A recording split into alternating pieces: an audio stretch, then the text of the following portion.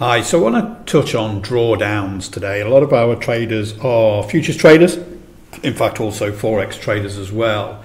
And when we're day trading, we need to be able to deal with drawdowns and understand what they are. So I want to go through a few things. I want to show you a live small account that I started in June and discuss recent drawdown and you know how we can sort of get over that, measure it, and understand these things happen. So first of all, a drawdown refers to how much an investment or a trading account is down from its peak before it recovers back to the peak. So at some stage we will get some losses, and last week, and this is why I'm doing it now, we had our first red week with our automated strategy builders in 3 months. So I thought this was a good time to actually do that and go through what's happened since.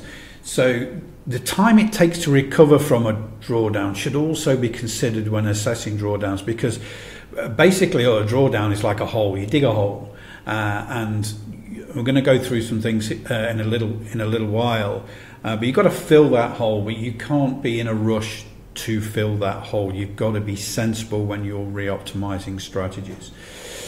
So drawdowns and losses are not necessarily the same thing. You know, most traders view a drawdown as a peak to trough metric, and that's all it should be. Okay, you've got to accept it. But while losses are typically referred to the purchase of a price relative to a current exit price. Okay, so for me, drawdowns are when market behavior changes due to data or news reactions. We had one last week.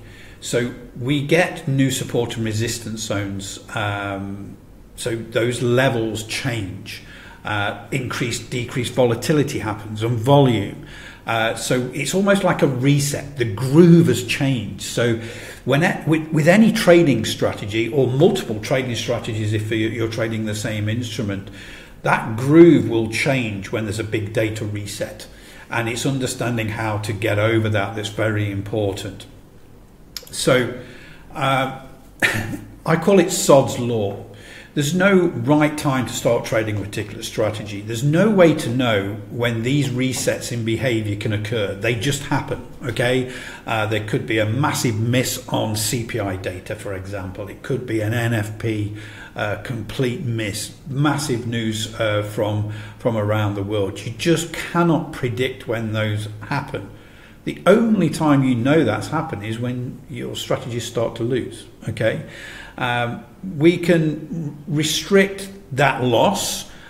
We can have strict max drawdown rules to reduce the hole that is dug, basically. So when we develop our automated strategy builders, we collect that data every month, and we always optimize to keep that max drawdown to the lowest point while still being able to achieve good results.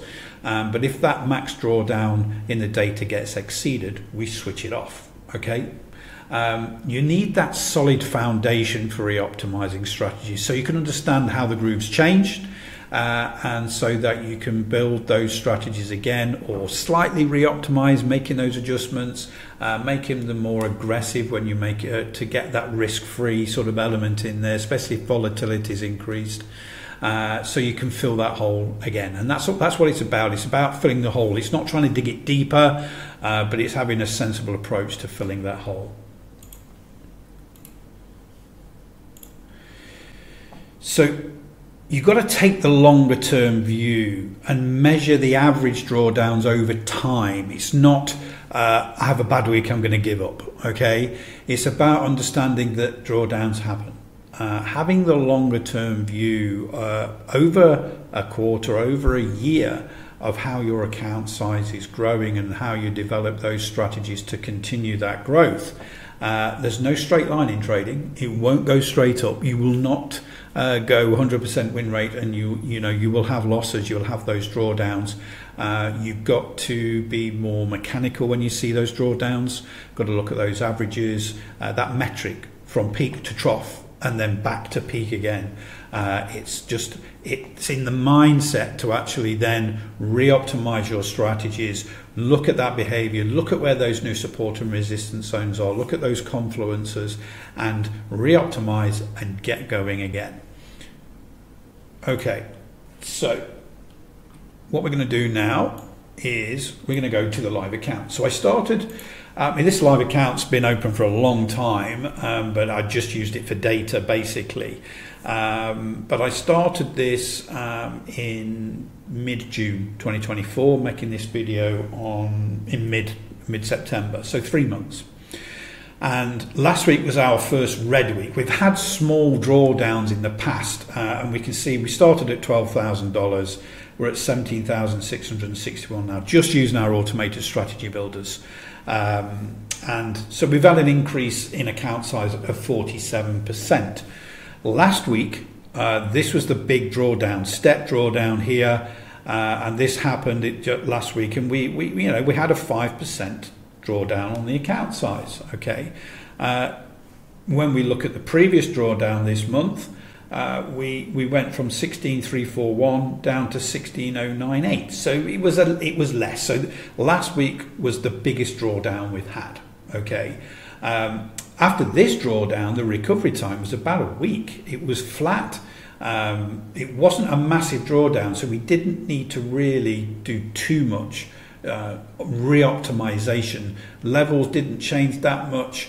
It was one of those times where it wasn't bad luck, but it was more to do with the more conservative sort of break-even points where an instrument moves. And I only trade copper and oil, where it moves through a certain point, we make it risk-free. That was the start of it. But then we recovered really, really well and made more money in the account. The profit got really well. We leveled for a while, and then last week we had this big move down from 17,497 to 16,673. So a 5% drop. Okay, I didn't worry. All I did was this weekend I had to reoptimize. The groove had obviously changed. There was a big data point last week that actually changed things around, and then this week we can see we've recovered and got to new highs. We've got that new peak this week. Then we have had a slight drawdown and then pulled back again, but this 17,661 is still higher than that original peak when we had that. So it's a peak to trough to peak. That's all it is. Understanding that you've had the drawdown. Again, if you're halfway through the week and it's the biggest drawdown you've had, you switch off and you wait for the week to finish, collect the data, understand the behavior, understand the new groove, and reoptimize. What I talked about in the slide deck just a minute ago was actually having that longer term view. So here we can see, yeah, we had a drawdown, we came back again, we've had big growth, and we've had a massive peak to trough, then we come back up again. But this is what's happened during this month, okay? But if I look back over the year, okay, this becomes very, very interesting. We can see here, I just had the account open, just 12,000 and something, and every month it just took $12 for the data. Really, I just use this for the test rig for our software. But this is when I started using the automated strategy builders on what I class as a small account. So it starts at $12,000, and I share these templates with all of our users for the automated strategy builders. And as we can see over that time, it's not been a straight line, but we've had good growth, and we're getting towards that 50% growth, and we're just at the 3-month time. We can see we've had flat points here in this overall view, that longer term view, stepping back and looking. We can see we did have 16,336 down to 16,162, but again, this massive drawdown that we had last week is just a little blip. When we're looking at the longer term view, we can look at month on month. We can see those average drawdowns, and again, when the average drawdown is 3% and we recover within 6 days, that's been the norm over the last 3 months. Last week was a 5% drawdown, so that's over the average. So we have to stop. We have to reset. We have to rethink, understand how the strategies aren't behaving anymore, and reoptimize them, even it down to we changed the time frame on one of the strategies, and then understanding that other strategies actually would benefit from these resets, and I'm going to go through that now. So again, this is real, it's a live account, and I've been sharing this on our Discord group and everything as we've been going along every week. And this is real trading. You will get drawdowns, you'll get nice big increases in value. But again, it's back down to Sod's law, okay? So, for example, we get a new customer that comes on at this point, gets the ASB, he's using my templates, and he gets the red week. That's Sod's law. We don't know when those things are going to happen, but we can see over time that there is good growth as long as we understand how to identify that groove and to reoptimize. And we do help with that a lot. So let's just reduce that down. So what I want to do now is the first trade this week was a range breakout. So we've got different strategies for different market conditions and basically different behaviors. So we know when the London Open, a copper is, for example, we measure that opening range. We get the confirmation. We got lots of fresh air. You know, over the last couple of weeks, we've not had a lot of fresh air. It's been very rangy, but it automatically found it got the fresh air, got the confirmation from the buyer steps heat map, traded, and it was a great trade. But what I want to do is just scrunch out a little bit. You see, we didn't have a trade for quite a while last week or so. If I put the previous zones on here, this is why, okay? These zones previously, these support and resistance zones were running along these prices, and we weren't quite right with the opens. We can see here the opens are just before or just below or above these zones. But what happened last week with the data, we broke these zones, okay? So they stopped printing because the support and resistance levels had changed. These new ones were formed up here and down below, these shorter term 15 minutes. So when we get the London Open in the middle of fresh air, we've got lots of fresh air, no real resistance, and the trade happened, it worked. It was very, very good. So I didn't reoptimize this, but I understood that actually going into this week, because of what happened last week, this is on the 10 minute, but these support and resistance zones are on the 30 and the 15 minute. So they'd all changed. That data reset, that behavior reset had changed. And so I didn't have to reoptimize this strategy because all of a sudden now we've got bigger depth between support and resistance zones, these confluence zones. So then one of the strategies that was reoptimized, and again, one of my community actually helped with this, is that we were trading. We've got the slingshot here, and what was happening is we have a 5 minute and we have a Unirenko 135, but the 5 minute did not perform. It was one of the ones that basically just fell out of the groove. And the 2610 is something that I've always taught with our users as a really good time frame. And one of our users said, Paul, can we have a look back at 2610 and see how that goes? And actually, when we reoptimized, we found that as really good. And this has been a really good. So yesterday, we had two trades. So one of the things with a single contract of CL, so this is a small account for me, it's at $17,000. We don't go to two contracts until we get over $25,000. So we're trading micros and we're trading full one contract e-minutes. I have very strict rules about margin and how many contracts to trade, and it's all about building that buffer for drawdowns as well. It's not about making a bit of money, taking a bit out, making a bit of money, taking a bit out. You've got no buffer for those drawdowns. It's important to understand that as soon as the margin's available, you don't start trading more contracts.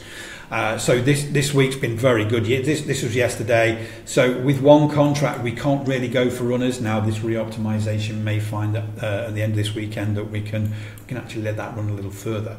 But it's what called the target 2 club. So we get the type 1 sell, it comes down, it pulls back, get the slingshot, it's there. And then yesterday we have a very strict, we have a P&L protection.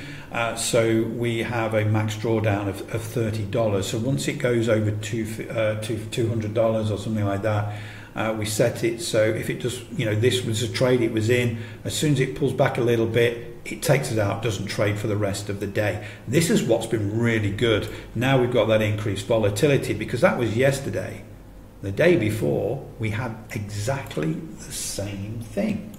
So it reached that max drawdown. So we were at, it's a trailing profit drawdown. So we're in profit, and it doesn't allow it to pull back too far. So it always ends the day in profit. That happened again. That was the previous day, and then again the day before on the Monday.